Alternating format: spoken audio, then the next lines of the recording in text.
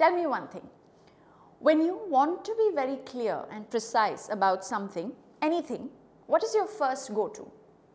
If I am guessing it right, your answer is you either name it or number it. For example, if you want a certain candy bar, you will know its name and ask for it at the store, won't you? Similarly, if you want a certain number of those bars for you and 6 other friends, you will ask for 7 candy bars. If you tell the shopkeeper you want some candy bars, wouldn't that help? No? So essentially, we have the alphabet system from which a vast dictionary of words have been developed, which we use to name things. And the other is the number system, which helps us to be more specific about quantities. And that brings me to our study material for this video, the chapter on number systems. You know, there is so much diversity in things around us that to simplify things, man has learned the art of classification. And believe me, that doesn't make life easier. Now, I was talking to you about numbers a few seconds ago, and interestingly, they are also classified or categorized into groups. And during the course of this video, we will discuss these categories in detail. So shall we begin the chapter on number systems? Great.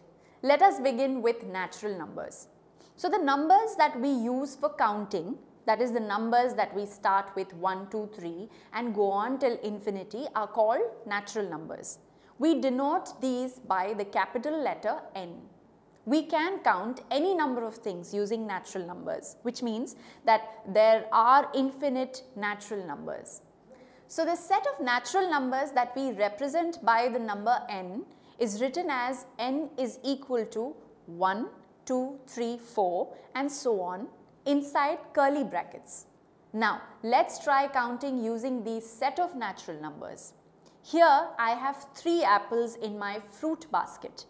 Let's say I eat 1 apple, give 1 apple to my friend and throw away the 3rd apple because it was rotten. Now, how many apples do I have in my fruit basket? Can you see any apple in here? You're right, there isn't any apple left. So you can't really count the number of apples in the fruit basket. However, you can say that there are 0 apples in there. But the number 0 is not included in natural numbers.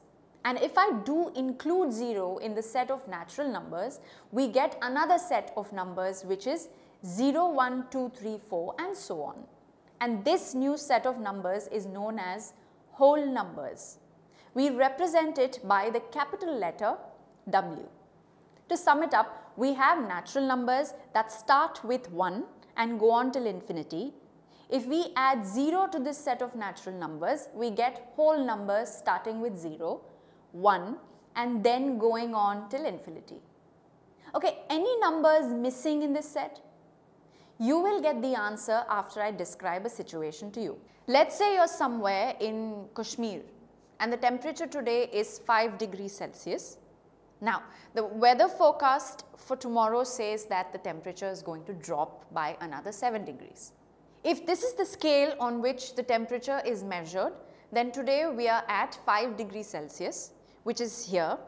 Now, if the temperature were to drop by 1 degree, we would go 1 degree down from 5 degrees and then the temperature would become 4 degrees Celsius.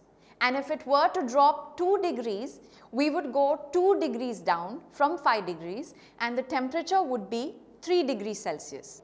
However, since we have been told that the temperature is going to drop by 7 degrees, we start from 5 and move 7 degrees down.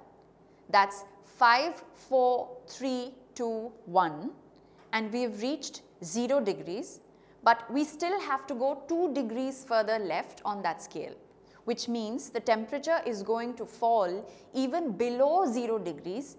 If you go 1 degree below 0, you get minus 1 degree and another degree below that you get minus 2 degrees. Therefore, when you count 7 degrees below 5 degrees Celsius, you get a temperature as minus 2 degrees Celsius.